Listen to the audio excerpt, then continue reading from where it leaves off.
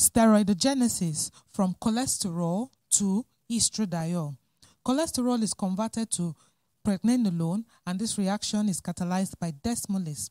This is the rate-limiting step in the steroidogenic pathway. Pregnenolone is converted to progesterone, and this reaction is catalyzed by 3-beta-ol dehydrogenase. This reaction shifts the double bond to carbon 4 and 5 and converts the OH group at carbon 3 to a ketone group. Progesterone is converted to 17-hydroxyprogesterone. This adds the OH group at carbon 17. This reaction is catalyzed by 17-hydroxylase. 17-hydroxyprogesterone is converted to androstenedione, and this reaction is catalyzed by desmolase. Androstenedione is the first androgen to be formed in the steroidogenic pathway.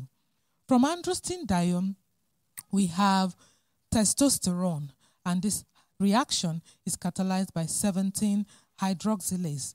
17-hydroxylase acts on carbon 17, hydroxylating the carbon atom there, adding the OH group. Testosterone is converted to estradiol by the enzyme aromatase. So this is the pathway from cholesterol to estradiol.